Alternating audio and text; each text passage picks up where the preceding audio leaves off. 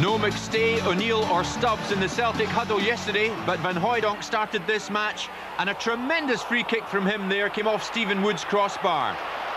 Then the opening goal, Di Canio's free kick, Van Hooijdonk goes down, a push from Van der Gaag, says the referee, and that's a penalty kick. Di Canio made it look easy. Celtic 1 up. And then Van Hooijdonk got the second, Di Canio's cross, a tremendous leap, and it's 2-0 Celtic.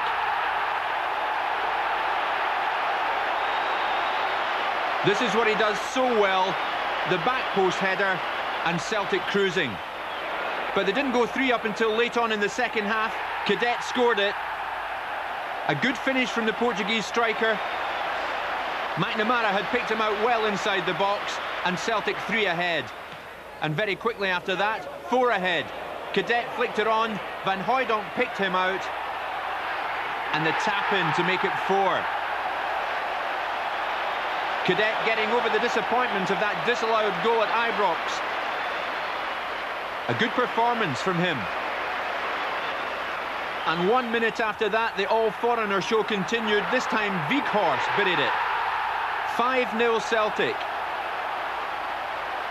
A great way to get over that Ibrox result. A bad day for Motherwell. Very pleasing, Jim, you know, because of the bitter disappointment the other night. But you know, we tried to build on the positive things the other night. You know, the fact that they played so well in the game, played so very well in the game, and that's the one thing we told them, that you know, they're getting better and better, and they've got to have that belief that they can come back for disappointments and go and play in a, you know, a very important game for us today.